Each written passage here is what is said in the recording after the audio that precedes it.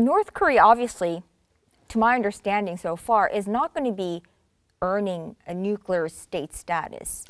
Some people do not think like that because, there is already the precedent in world history of nuclear arms race. For instance, India and Pakistan, have got the status of nuclear state, even though the world NPT system does not recognize these two countries as a nuclear state.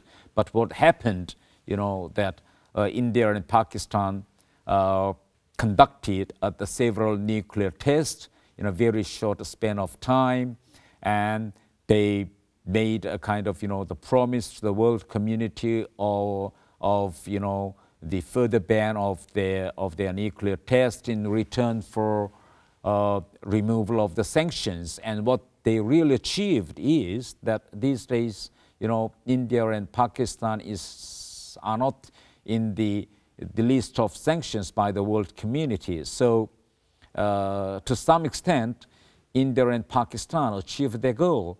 And Kim Jong-un regime wants to follow the suit